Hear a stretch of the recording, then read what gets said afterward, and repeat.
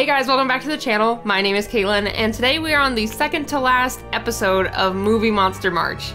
This series has been really fun overall, and it's been really fun to go back and draw creatures and characters from different stories that I've loved in different movies, and I think one of the most iconic ones from my childhood is Harry Potter. And the beautiful thing with Harry Potter is there's so many great creatures and monsters, and this was a really hard decision. I went between like 3 or 4 different ones that I really loved. Like, I really like the Hungarian Horntail, and I can't remember which type of dragon it is, but the dragon that's in the safe is really cool. And I also really like the flying horses that pull the carriages to Hogwarts. I can't remember their names either, but the ones you can only see after you watch someone die. And I just really like their design, and like you guys know, I kind of like creepy and kind of grotesque looking monsters. So I actually had someone post this one in the comments a couple videos ago, and I didn't even think about this one, but I'm like, this one is really cool, and I should try this one out instead. So today we're drawing the Basilisk from Harry Potter, and I'm really excited to tackle this one. So you know what, let's go ahead and get started.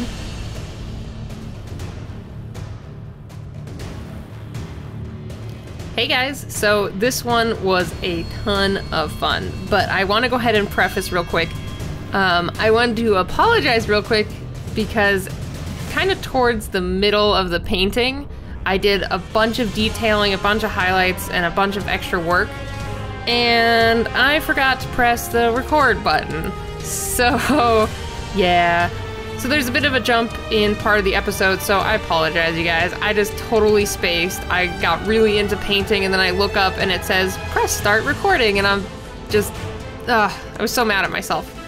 It's just because I was painting and drawing for a long time, then I got up to get some water and I forgot that I pressed stop recording, and then I came back and I sat down and I started painting again, and it was too late. I already missed a bunch of detailing and I forgot to press start recording. So I hope you guys can forgive me. I'm trying to get better about staying on top of it and not forgetting to press start recording, but yeah.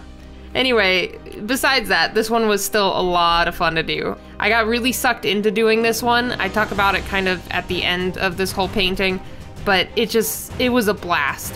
A lot of these more detailed paintings, I have to take frequent breaks just because either I get frustrated or I don't get into them as much, or, you know, just get water, take care of life stuff. Maybe I have to go cook dinner or lunch, or take care of the dogs, or do something, so I take breaks here and there. But this one in particular, I was able to just completely get sucked in and just draw, and that was really nice to have that.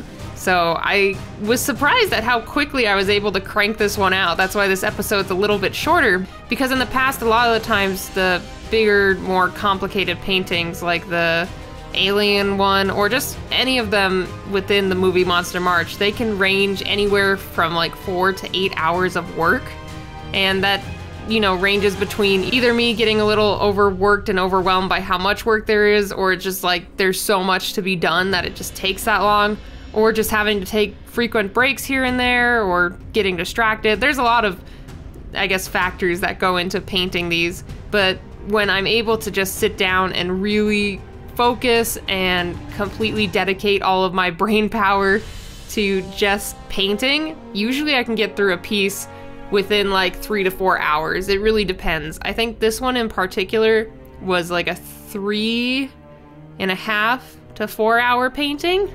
Yeah. And the other ones in the past have been closer to like 5 to 6 hours. And I know one of them in particular, I think it was the Alien one actually, that one took 8 hours.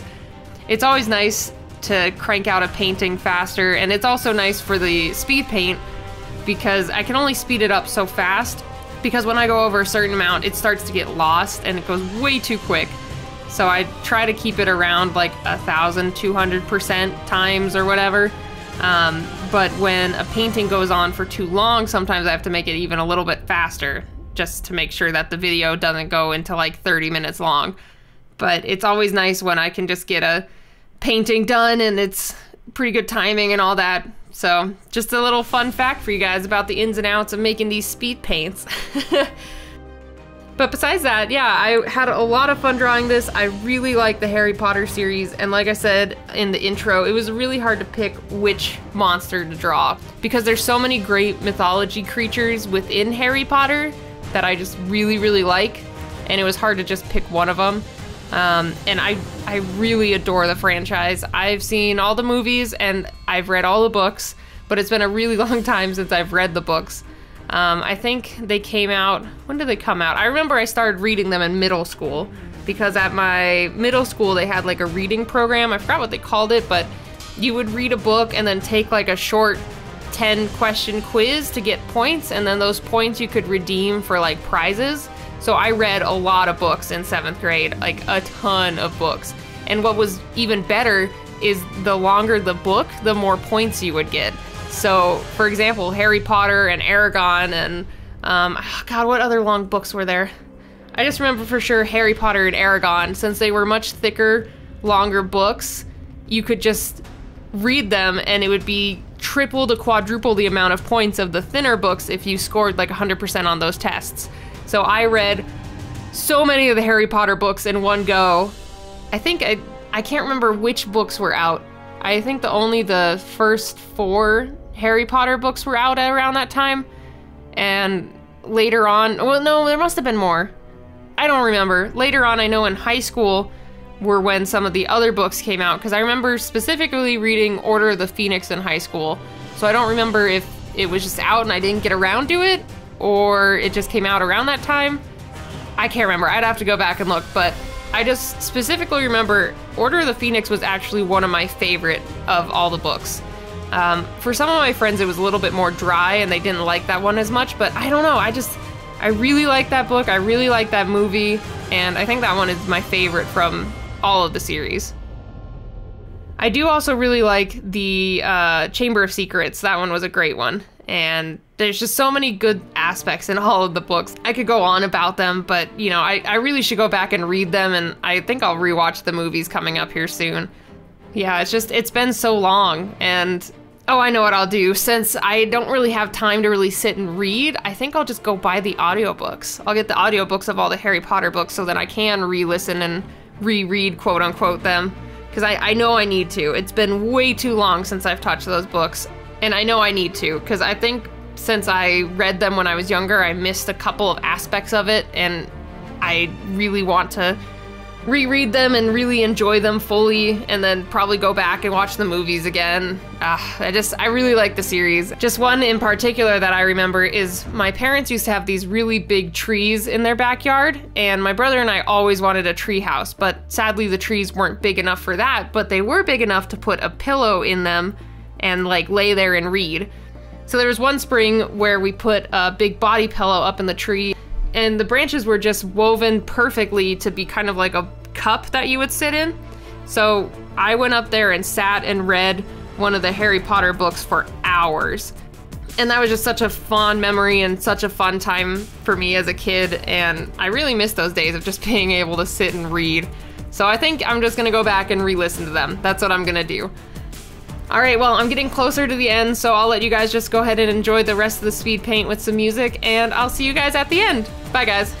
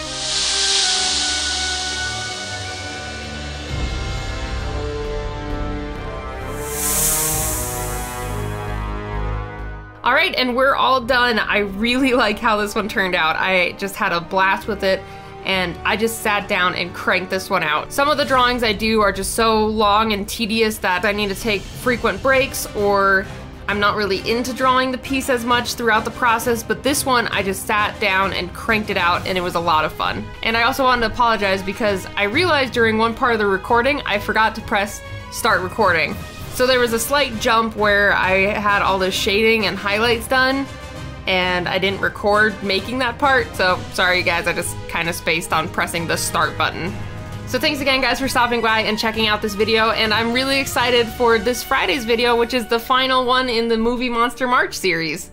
I hope you guys really enjoyed the series, and if you like this video, you can go ahead and leave me a like down below or comment down below. I'd love to chat with you guys. And if you aren't already, you can go ahead and hit that subscribe button. I have new videos every week, and I guess I'll be seeing you guys in the final edition of Movie Monster March. Bye guys.